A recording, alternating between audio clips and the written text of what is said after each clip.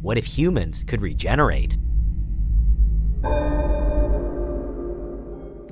The older we humans get, the more wounds and scars we tend to accumulate just by merit of being alive and making our way through the world. Some injuries are clearly more serious or life-changing than others, but all bumps, scrapes, and accidents to some degree change or challenge our bodies.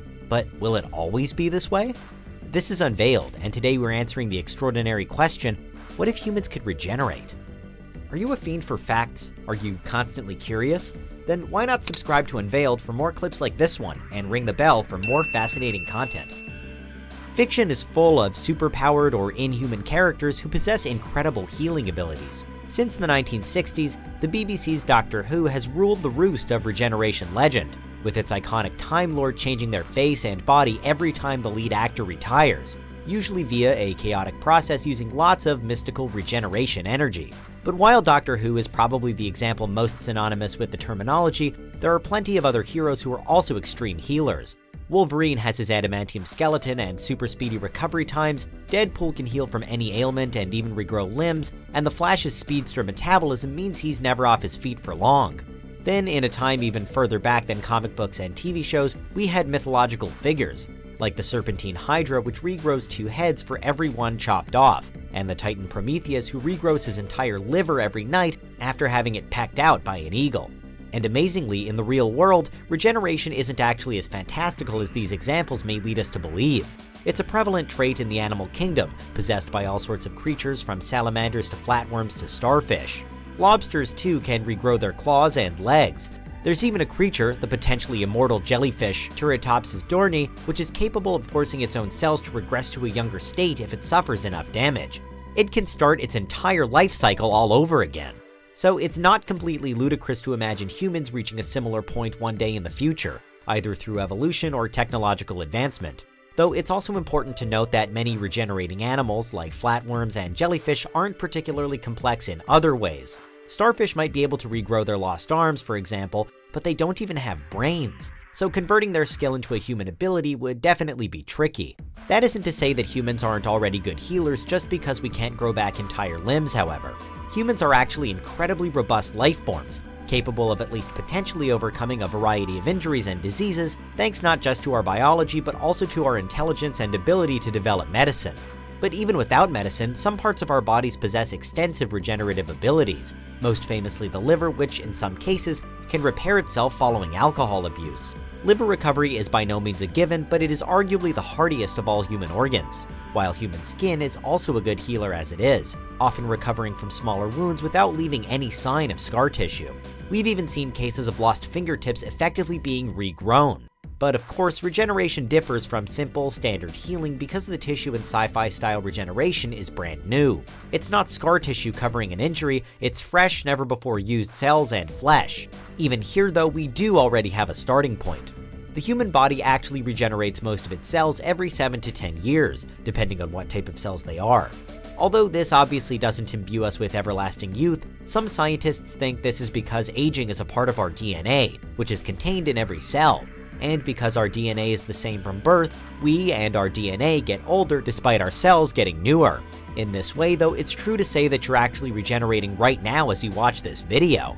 More seriously, faster regenerative healing is a major focus of modern medicine and has already been demonstrated a few times. Certain body parts have been regrown in labs, drugs have been used to force cells to heal, and stem cell research continues to uncover other possibilities. While the use of stem cells is controversial because researchers and doctors often get them from terminated or non-viable human embryos, they do possess the unique ability to become any other type of cell, which could also be vital in the battle against some conditions and diseases. Adults also have stem cells though, usually found in bone marrow, and some experiments to convert adult stem cells to have the same properties as embryonic stem cells have been successful, all of which bodes well for potential human regeneration. Though again, not without their controversies, animal experiments have also made progress.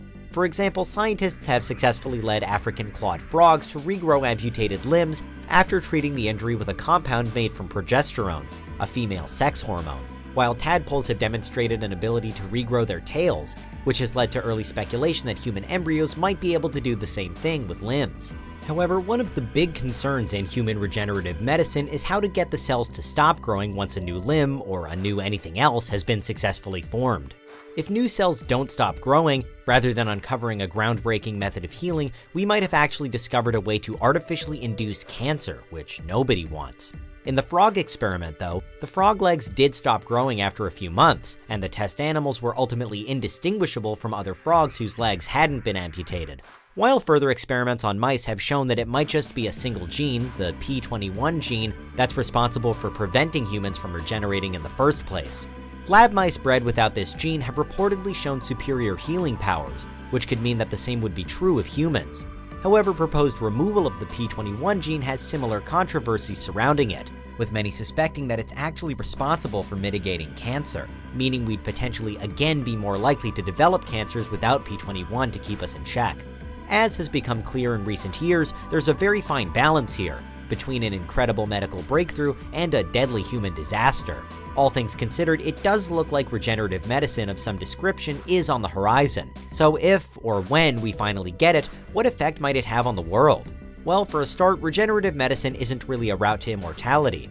All animals already capable of regenerating do eventually die, even the potentially immortal jellyfish, which only regenerates when wounded and won't start again if it reaches the end of its life naturally.